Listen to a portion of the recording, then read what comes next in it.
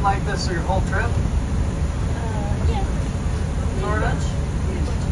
Okay. Yeah, you got lucky. It rains almost every day here. It's part of the Ketchikan experience, so you're kind of missing out, I guess. No? Lots of the houses and businesses don't even use city water or well water. They just use the rainwater right off the rooftops. That's what my company does. And one time we actually went several weeks without rain. That here is considered a drought. So we actually ran out of water, had to get it shipped in a truck. That doesn't happen very often though. These ruins we're driving through, this is Ward Cove. That's a lumber mill. They used to process wood here and make paper.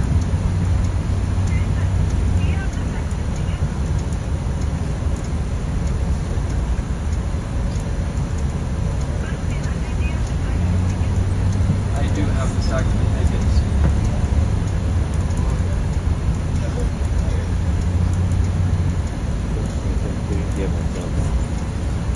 The reason they call this place Ward Cove is because the guy who founded this mill was Mr. Watt. And he actually drowned in the cove, right where your boat's parked.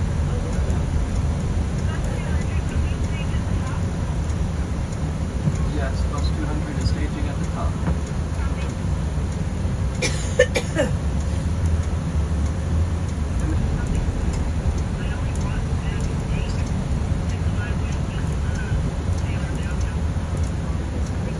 So for this tour today, it looks like I'll be driving you guys out to the Saxman Native Village. And I'll drop you guys off there. You're going to take your tour there and you'll have a different driver on the way back. So don't get too attached to me, okay? Yeah. Yeah. I was driving up this hill and coming down once, and as I was going down, a big black bear jumped out in front of my bus. Had to slam on my brakes to keep from running it over.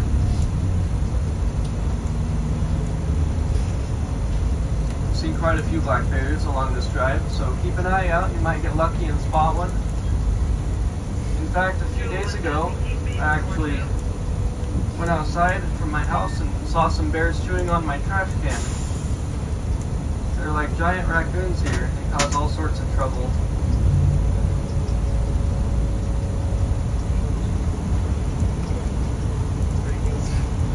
In the salmon run, it's really cool. They like to gather around the streams. And anyways, here's Ketchikan. This is a more industrial side of town. It's a really neat place. This is not as exciting as the other side, but it's got everything you need to survive as a local, like your grocery stores, gas stations, McDonald's. McDonald's is really important, you know, in an American town here in the USA. I went there with some friends once. One of the guys in our group didn't have any money to buy something, so the owner gave him a free ice cream cone.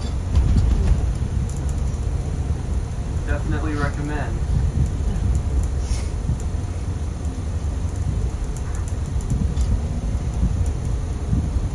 I was driving along here once in front of this daycare. There were some kids leaned over from the sidewalk. It was raining pretty hard too, so there was a giant puddle. They were leaning over watching me as I came by in my bus, and I splashed the puddle right over them. I was like, what are they doing? And then I splashed them and they all screamed and laughed, and they wanted to get splashed. They were waiting for me.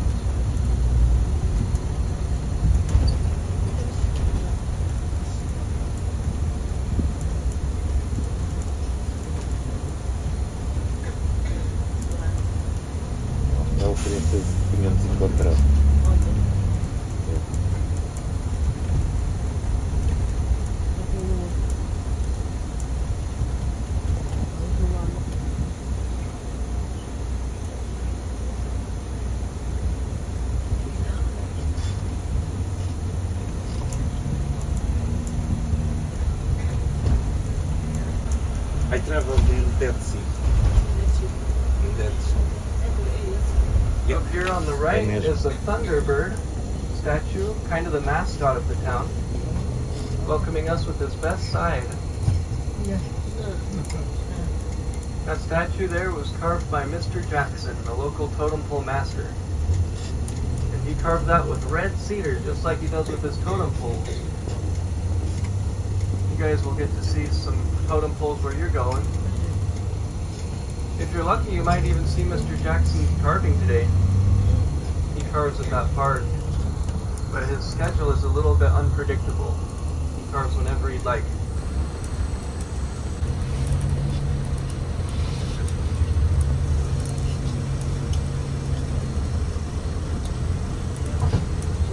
Here on the left, we're going to pass by the Welcome to Ketchikan sign, and it's all shut down now.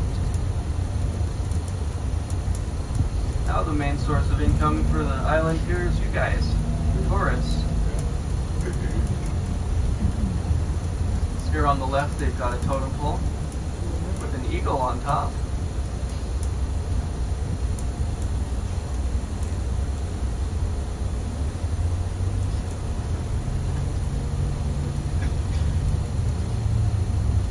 And out here on the left, we're about to pass by Creek Street.